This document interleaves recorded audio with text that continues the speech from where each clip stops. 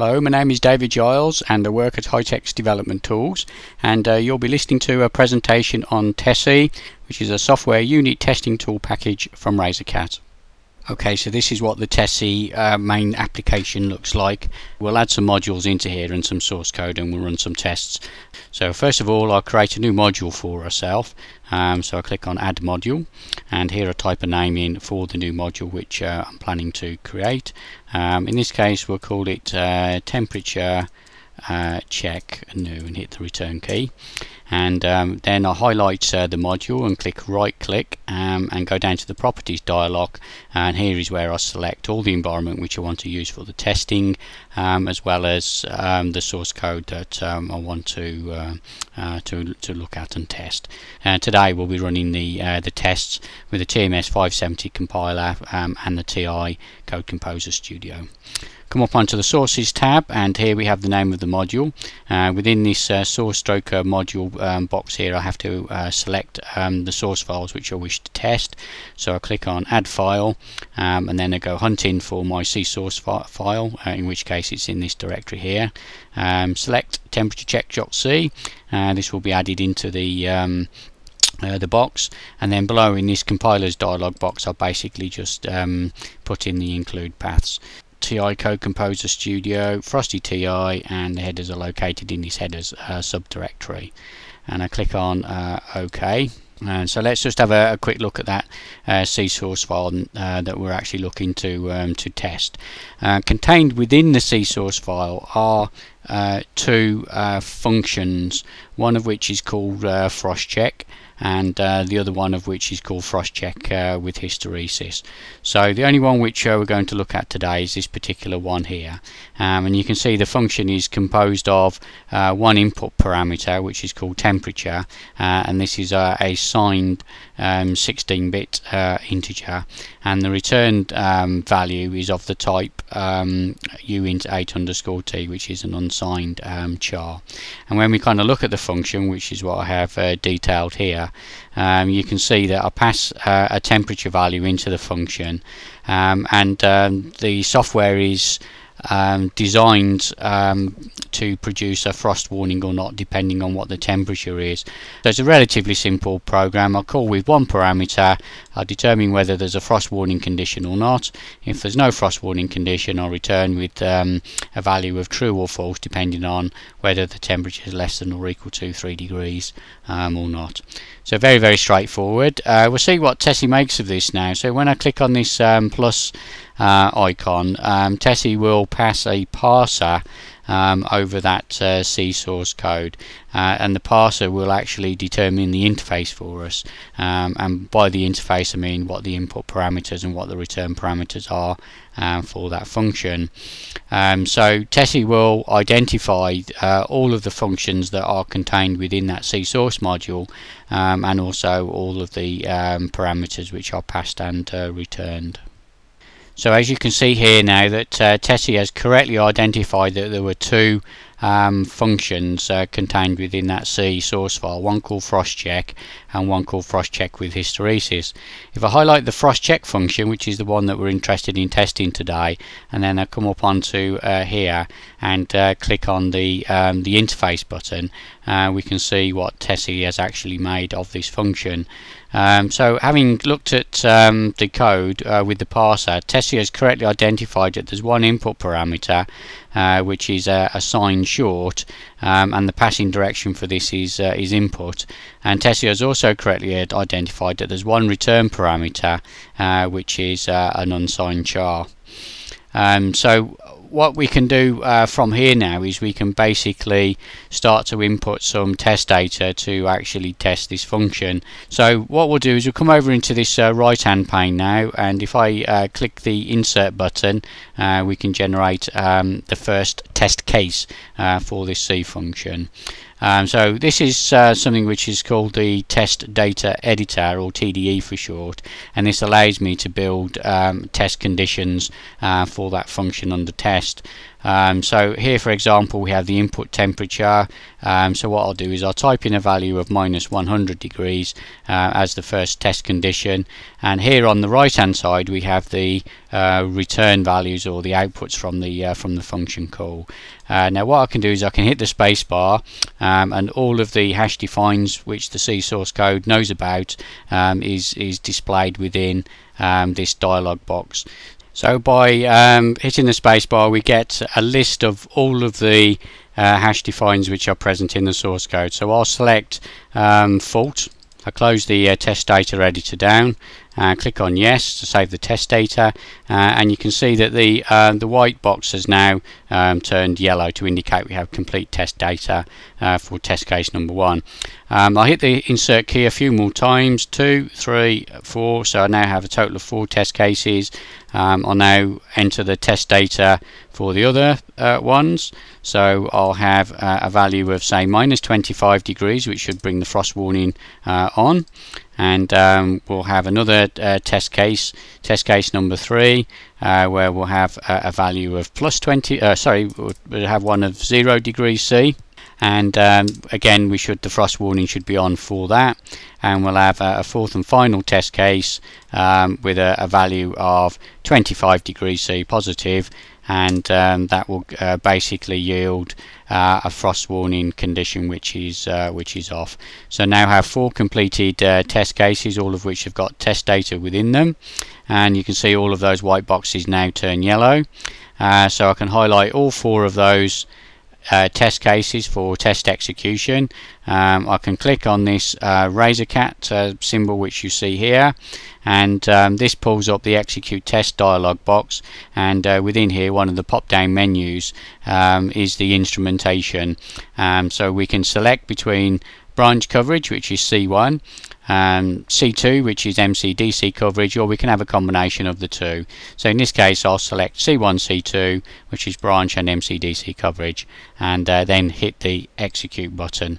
So TESSY is now compiling and linking the code, and it will basically generate an image which will be downloaded into the Code Composer Studio, and the tests will then be executed within there. So as you can see here, the tests are currently being executed. All 4 have now done. An XML table is being generated, and when we come back into this properties dialog box on the right hand side here, you can see the 4 test cases which we had have now changed colour, and they've gone from yellow to green. If we click on the monitoring icon, we will actually get some feedback information from this. So you can see here we have a flowchart which has been produced for us automatically by TESSY, which represents the paths which we've actually taken through the code. At the bottom we have a list of the C source code that is represented within this flowchart, and we have some statistical information for us as well.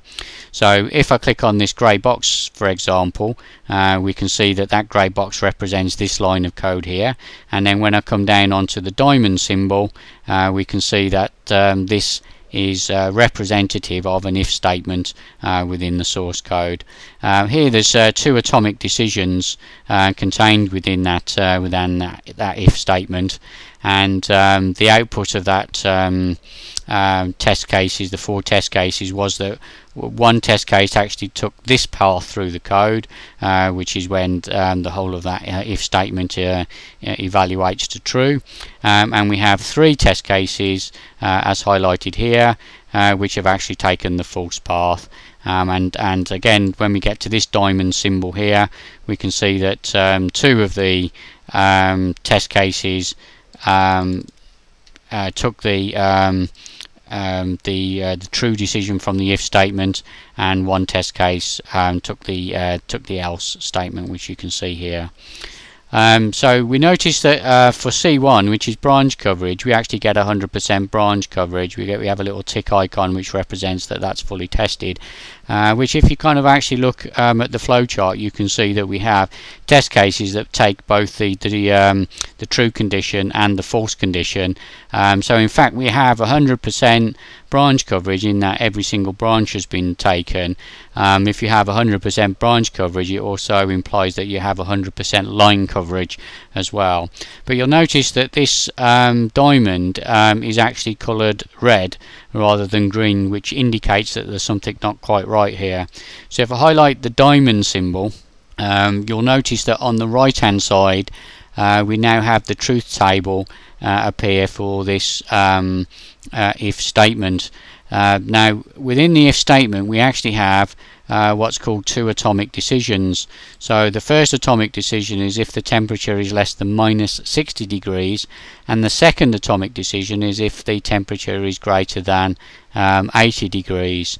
So there's two atomic decisions within here, and using the n+1 rule, we need an absolute minimum number of 3 test cases to satisfy this criteria.